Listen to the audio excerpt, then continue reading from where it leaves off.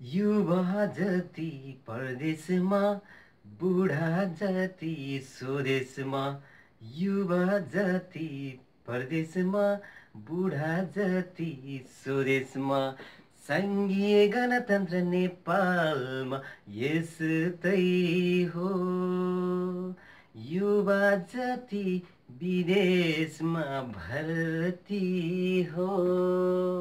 Hello and नमस्ते मेरो तर्फबाट तपाईहरु सम्पूर्ण साथीभाइ आदरणीय मेरा आफन्तजनहरू इष्टमित्रहरू जति पनि मेरो साथीभाइहरूमा ह्याप्पी लोसार भन्न चाहन्छु। यो लोसारले तपाईहरु सम्पूर्ण साथीभाइहरू इष्टमित्रहरूलाई सुख र शान्ति ले भरिपूर्ण होस् र मनले सोचेको जस्तो पुरा होस् भन्ने मेरो कामना छ। र हाम्रो देश नेपाल बहुजाति बहुधर्म र बहुसंस्कृतिको धनी देश हो र त्यो देशमा हरेक प्रकारले आफ्नै रीतिरिवाजले हरेक चाडहरू मनाउने गर्छ, रीतिथिति मनाउने गर्छ। त्यो चाडपर्व मनाउँदै गर्दाखेरि साथीभाइ भेटघाट गर्दै गर्दाखेरि रमाइलो गर्दै गर्दाखेरि हामीले त्यो सँगै हल्का केही नाच्दै गाउँदै हल्का ड्रिङ्क्स पनि गरिन्छ। र आज म तपाईहरुलाई त्यो ड्रिङ्क्स को बारेमा र कसरी ड्रिङ्क्स गर्दाखेरि चाहिँ हाम्रो बडी सिस्टमले काम गर्न सक्छ र गुड रिजल्ट हाम्रो बडीलाई दिन्छ भन्ने कुराकानी गर्दछौँ। र तपाईलाई आशा छ पक्कै पनि लिमिटले होइन के अरे लिमिटले खानुपर्छ। र अहिले त साँच्चै भन्नुपर्दाखेरि ड्रिङ्क्स नगर्ने मान्छे त दिनसै के बाल्नुपर्छ, बत्ती बालेर खोजे पनि भेट्नलाई गाह्रो छ। सो म के भन्न चाहन्छु भने मैले यो भिडियो बनाएर तपाईहरुलाई ड्रिङ्क्स गर्नुस् ओभरल्याप भएर हिँड्नुस् भन्ने कुरा होइन। हाम्रो देश नेपालमा विभिन्न चाडपर्व मनाउँछौँ, रमाइलो गर्छौँ र रमाइलो सँगै हामीले ड्रिङ्क्स पनि गर्छ है। तर त्यसमा कति ड्रिङ्क्स गर्दाखेरि कति युनिट त्यो अल्कोहल भन्छ, अल्कोहल कति युनिट चाहिँ तपाईले कन्ज्युम गर्यो भने तपाईको बडी सिस्टमले एफोर्ड गर्छ त हैन, गुड रिजल्ट दिन्छ। र त्यसै कारणले आजको टपिक छ मेरो हेर्नुस् त है। र त्यही कारणले हामी कसरी सेफ ड्रिङ्क गर्ने त हैन, सेफ ड्रिङ्क गर्नुपर्छ है। सेफ ड्रिङ्क गरेन भने इभेन सेफ ड्रिङ्क मात्र इभेन खानाले अथवा तपाईको जुनै पनि मिठो खानेकुरा खानुस्, तपाई म्याक्सिमम चकलेट तपाई खानुस् है, त्यो चकलेटले पनि तपाईको दाँत दुखाउने, पेट डाइजेस्ट गर्न गाह्रो हुन्छ। इभेन जे पनि खानुस् लिमिटले खानुस्। र आज म त्यही कुराकानी गरिरहेको छु। स्पेशल मैले special red wine, ग्रेपको special wine बनाएको छ हेर्नुहोस्। र त्यो वाइन चाहिँ मैले कति पर्सेन्ट अल्कोहलको बनाएको छु भने 12% को अल्कोहल ABV भोल्युम भएको वाइन बनाएको छु। र तपाईलाई पनि के भन्छु भने एउटा ABV भनेको त्यसको अल्कोहल बाइ भोल्युम। हामीले जति पनि ड्रिङ्क्स बियर खान्छौँ, वाइन खान्छौँ, त्यो चाहिँ नि भड्का खान्छौँ, जिन खान्छौँ, एभ्रिथिङ ड्रिङ्क्स हैन, जुनै पनि ड्रिङ्क्स खाँदाखेरि हामीले हाम्रो बडी ह्युमन बडीलाई चाहिने युनिट चाहिँ कति हो त्यो युनिट चाहिँ थाहा भएन भने can be harmful and then very dangerous पनि हुनसक्छ तपाईँको बडीमा। सो त्यो कुरा म गर्न गइरहेको छु। त्यो धेरै कुरा लम्बाइ चौडाइ कुरा नगरौँ। स्पेशल के हो भने अल्कोहलमा युनिट हुन्छ। अल्कोहल युनिट चाहिँ कति छ? अल्कोहल बनाउँदाखेरि हरेक कुरा हुन्छ। जस्तै तपाईको सुगर हुन्छ र सुगर प्लस यिस्टले कन्भर्टेड गरेर चाहिँ वाइन बनाउने गर्छ। र त्यो वाइनलाई चाहिँ स्पेशल के भन्छ भने अल्कोहल भनेको चाहिँ इथोल हो। त्यो इथोल भनेको चाहिँ केमिकल नेम हो। वाइन अल्कोहलको केमिकल नेम चाहिँ इथोल हो। त इथोलले चाहिँ हामी अल्कोहलले चाहिँ दैनिक रूपमा हाम्रो बडीले कतिसम्म चाहिँ कन्ज्युम गर्न सकिन्छ भन्ने कुराहरू म तपाईहरुले गर्न सक्छु कुरा गर्न गइरहेको छु।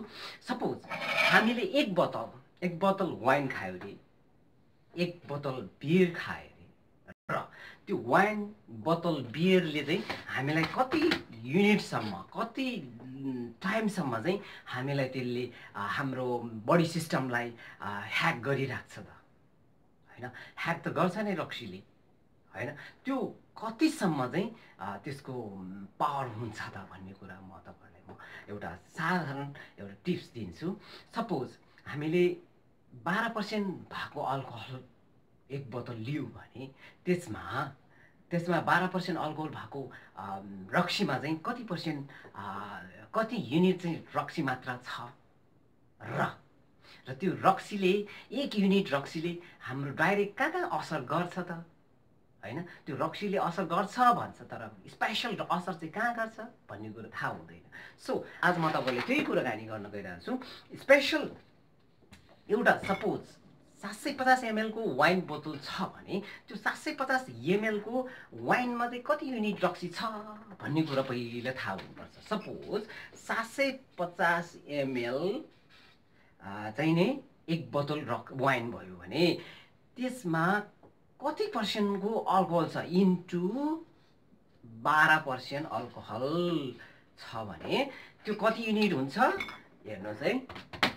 750 इन्टु 12 गर्दा 750 ml भनेको 0.750 ml इन्टु 12% गर्दा 9 चाहिँ 9 युनिट। 9 युनिट चाहिँ यहाँ रक्सीको यो अल्कोहलको मात्र देखा पर्यो।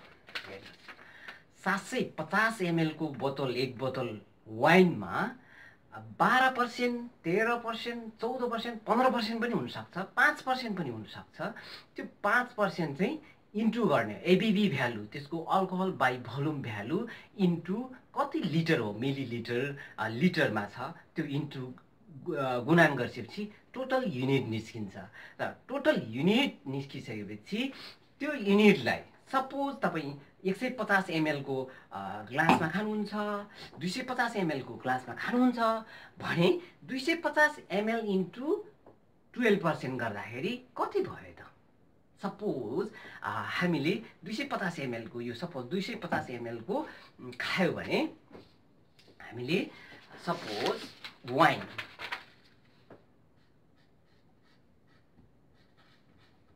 चाहिँ हैन 250 ml 0.250 ml इन्टु 12% कति पर्सेन्ट युनिट कति युनिट चाहिँ यसमा रक्सी छ त बा यो चाहिँ नि यो ग्लासमा हैन यो युनिटमा कति ग्लास युनिट छ त भने 0.250 ml इन्टु 50 इन्टु 12% गरेर 3% रहेछ। 3% युनिट।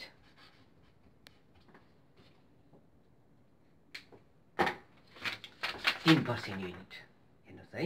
250 ml को एक ग्लास खायो भने यसमा अल्कोहल युनिट चाहिँ यसमा स्पेशल 3% युनिट हुन्छ। र मैले भने नि एक बोतलमा सपोज अब 1 लिटरको बोतल पनि हुन सक्छ त्यहाँ कति पर्सेन्ट अल्कोहल बाई भोल्युम छ र सपोज हामीले 17% को रक्सी खायो त्यो 17% को रक्सी खायो र त्यसमा स्पेशल अल्कोहल युनिट भन्ने हुन्छ के त्यसको स्पेशल युनिट अल्कोहल मात्रामा यो इथोल मात्रामा चाहिँ कति पर्सेन्ट छ त इथोल युनिट चाहिँ हैन त्यो युनिट चाहिँ कति छ भन्ने कुरा थाहा पाउनु पर्छ। र ह्युमन बडीमा के छ भने अब एक युनिट पचाउनको लागि एभरेजमा 1 घण्टा लाग्छ। यो साइन्टिफिक प्रुफ हो है। के भने एक युनिट रक्सी हाम्रो कलेजले त्यसलाई निगरानी पास आउट गर्नको लागि 1 घण्टा टाइम लाग्छ। र प्लस पोइन्टमा तपाईँ रक्सी खाइसकेपछि 1 युनिट रक्सी सपोज 3 युनिट रक्सी खायो भने तपाईलाई ब्लडमा तपाईँ ब्लड चेक गर्दाखेरि ब्लड चेक गर्नुभन्दा अगाडि तपाईँ यस्तो एक ग्लास रक्सी खाएर तपाईँ चेक गर्यो भने त्यसमा मिनिमम ब्लडमा तपाईको मिनिमम ब्लडमा 0.015 चाहिँ तपाईको यसरी ब्लडमा देखा पर्छ वाइनको मात्रामा अल्कोहलको मात्रामा देखा पर्छ हैन अब त्यो ब्लड खाए के रक्सी खाएर पछाडि चेक गर्यो भने यस्तो वाइन इथोल यसरी देखा पर्छ त्यो इथोल चाहिँ ब्लडमा चाहिँ कति घण्टा पछाडि चाहिँ हामीले त्यो रगतले चाहिँ सफा गर्छ त भन्ने कुरामा चाहिँ यो रक्सी अब सपोज हामीले यो 1 युनिट रक्सी खायो भने यो रगतले सफा गर्नका लागि चाहिँ कति टाइम लाग्छ भनेको 90 मिनेट सपोज 90 मिनेट भन्दा पछि चाहिँ तपाईँ चाहिँ ब्लड चेकअप गर्न सक्यो भने अल्कोहल त्यहाँ देखिँदैन र त्यसमा के चाहिँ फरक पर्छ भने तपाईले रक्सी खाइसकेपछि पानीको मात्रामा कति सेवन गर्यो पानी मात्रामा अलि बढी सेवन गर्यो भने त्यो रक्सी छिटै पनि त्यो क्लियरलिफाई गर्न सकिन्छ क्लियरलिफाई हुन्छ हैन मेडिकल रिपोर्ट पनि त्यो नदेखिन सक्छ सो हामी सेफ ड्रिंक्स गर्नका लागि चाहिँ पर डे तपाईलाई अब सपोज 3 युनिट खायो 6 युनिट खायो तपाईले 6 युनिट भनेको यस्तो 250 तीनटा खायो यो 3 ग्लास रक्सी दिनमा खायो भने तपाईले 3 त्यहाँ 9 घण्टा चाहिँ तपाईले 3 ग्लास एकैचोटी खायो अब तपाई चाहिँ 5 ग्लास खायो भने 5 ग्लासले खायो भने तपाईले त्यही आधारमा अब 9 घण्टा 10 घण्टासम्म पनि त्यसको नशा छोड्नलाई तपाईलाई टाइम लाग्छ र पहिलो प्रथम त रक्सी खाने बित्तिकै कहाँ असर गर्छ लिभरमा है लिभरलाई भने नि मैले 1 युनिट चाहिँ नि त्यो पास आउट गर्नको लागि त्यो प्रोसेस क्लियर प्रोसेस गर्नको लागि 1 घण्टा लाग्छ सो त्यसै कारणले हामीलाई लिभरलाई ड्यामेज नगरौँ राम्रो तरिकाले राम्रो हिसाबले सेवन गर्यो भने हामीले यो रक्सीले पनि केही बेनिफिट गर्छ सो म तपाईलाई यो पनि कुरा गर्छु कि रक्सी खाए पनि धेरै बेनिफिट गर्ने रहेछ यो हुने रहेछ भन्ने कुरो होइन कि